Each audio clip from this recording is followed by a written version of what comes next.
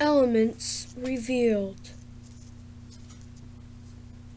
Atomic number 55, Cesium. History. Cesium was discovered in 1861 in natural spring water by not one but two scientists. Their names were Robert Wilhelm Eberhard Bunsen and Gustav Kirchhoff, and they made this discovery in Germany by using a spectroscope on mineral water. A spectroscope was a device that separated light from a flame into many different colors. One day, they were looking at spa mineral water residue when they saw a pattern of light, not like any they had ever seen before. Since they saw two sky blue lines in the spectrum, they named cesium by using the Latin word Cesius, which meant sky blue. Properties.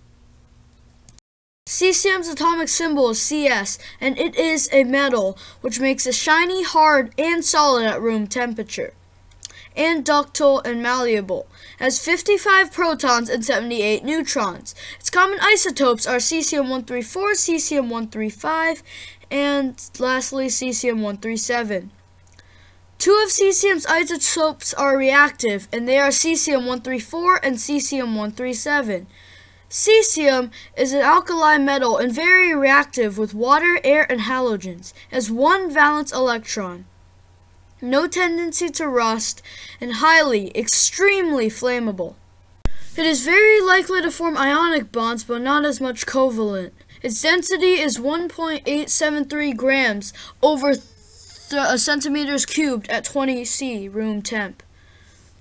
Its melting point is 28.4 and its boiling point is 670 Celsius. Its average atomic mass is 132.9054519 and its atomic mass number is 133. Its thermal conductivity is that thing. Its electrical conductivity is that thing. It is silvery white or sometimes yellowish. Has never been touched before, but it is magnetic. It is very soft at 0.2 on the Mohs scale. Uses. Cesium is used in photoelectric cells, catalyzed in hydrogenation of organics, and is used to destroy remaining oxygen from electron tubes.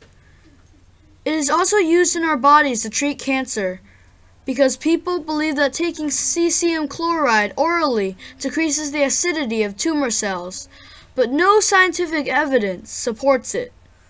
It is used by people with atomic clocks, glasses, ceramics, and pyrotechnics or fireworks. This element is toxic and is mined. Super vocab.